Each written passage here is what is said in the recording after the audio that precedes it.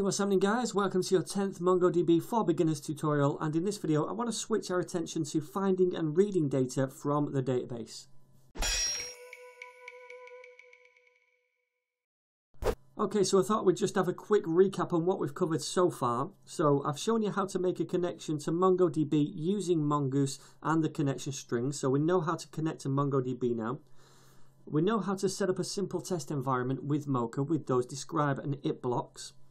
We've created a model and a schema, and remember, a model represents a collection in the database and the schema represents the structure of the individual records in that collection, for example, the different properties they have and the types of those properties.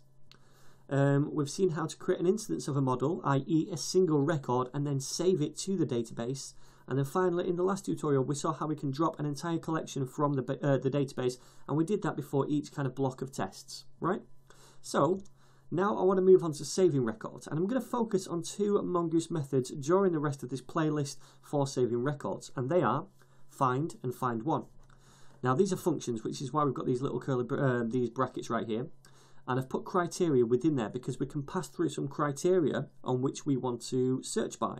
So if we pass through a name property in here of Mario, then we're going to go out and find a Mario character. All right. So the difference between these two methods right here is that this one will return us multiple results if there are multiple, and this one will just return us the first one it finds. So for example, if we say we want to find a Mario character with the name of Luigi, then this right here is going to go out and find every single record within that collection with a name of Luigi. There might only be one, but there could be four, so it's going to return them all to us, right? This one right here is just going to go out and find the first one with a name of Luigi and return that one single record to us. So this is always going to be one. Now, unlike the save method, we use these methods on the models themselves, not on the instance of the model. So for example, the save method, which we used, was used on a single instance. So we'd say something like this: my car equals new Mario car with a name of Mario. Then we'd take that instance of that model and we'd save it to the database. So this right here, this method is being used on the instance of that model. Make sense? The find methods are used on the models themselves. So this is the model, Mario Kart. We say .find, and then we want to find every record with the name of Mario. So that's a major difference between these two methods. And it kind of makes sense because when we're doing this right here, we're saying we want to save that individual record. And when we're saying we want to find something, we want to find it from the collection, right? So it kind of makes sense.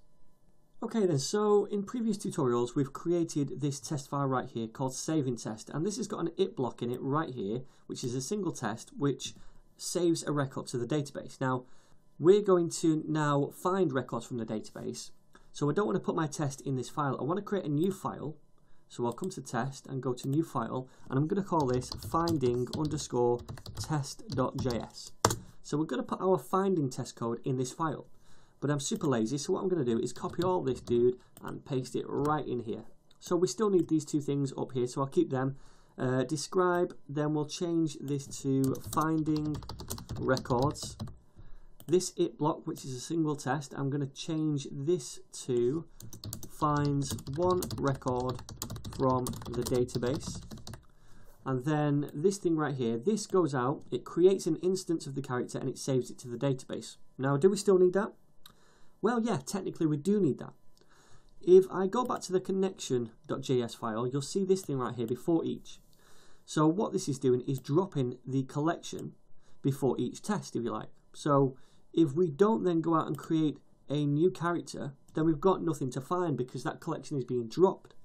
So we want to keep this code, but what I want to do is take it out of here and pop it up here so that it runs before this test, because we want something there beforehand before we go out and find something, right? Now I'm not just going to paste it in like that because I want to make sure that it's actually completed before we then go on and do this test. So how can we do that? Well, we're going to use a hook, and we've seen hooks before. We say something like this: before each, and then pass a function in here, and then this is going to run before each of these tests right here in this describe block. So within that function then we can paste this code. But there's one thing missing. Notice right here we're saying done. And we say this to say, okay, Mocha, you can move on to the next test now. We need to pass that right in here as well. If we don't pass it in here, then it's not going to know what this is and it's not going to work. Okay, so we're creating a character with the name of Mario. We're saving it to the database and then we're saying done, which says to Mocha, okay, now you can move on to this test right here. So now we want to go out and we want to find this record from the database. So we're going to use the findOne method. Since there's only one, we're going to use findOne. So remember, we use that on the model itself. So I'll say MarioCar.findOne. Oh, by the way, this find method right here, I said we can pass parameters in here, like we can search by name or something, but if we don't pass any parameters into this object, then this is just going to go out and find every single record in that collection and return them all to us. So that's how we get them all, okay? We're just going to use findOne, and then we're going to search by name because we know the name of this dude is Mario. So I'll say name is Mario. Okay, so that is going to go out, my friends, and it's going to find one record, the first record in the database with a name of Mario. Now, this is an asynchronous request. We don't know how long it's going to take, so it returns that promise to us. So then we can say .then. And this thing right here takes a function which is only going to fire after this thing is complete, right? So after it's gone out and it's found something, then we fire this function, and within the function we can pass through the result that it finds, okay? So this is going to be what it comes back with, hopefully the record. So in here we can now assert that we've found the result, we've found the record with the name of Mario. How do we do that? Well, we can say assert and then result, and this result is going to represent the object that it returns to us, which has a property of name. So we can say we want to assert that the result dot name is triple equal to Mario. Simple, right? So that's what we're saying. If this result has a name property of Mario, then this has successfully gone out and found one record with the name of Mario. Makes sense, doesn't it? Okay, so let's say done, just to finish off our test. And now we're going to run this to make sure it's worked. So I'll save that, and I'm going to come to this thing right here, and I'll say npm run test. Alright, cool. So now we see these two different describe blocks, finding records and saving records, and under each one we've got a single test. The first one here finds one record from the database. Cool, that's worked. This one right here saves a record to the database. That's worked. So now both tests are passing. Awesome. So that is how we find records from a database.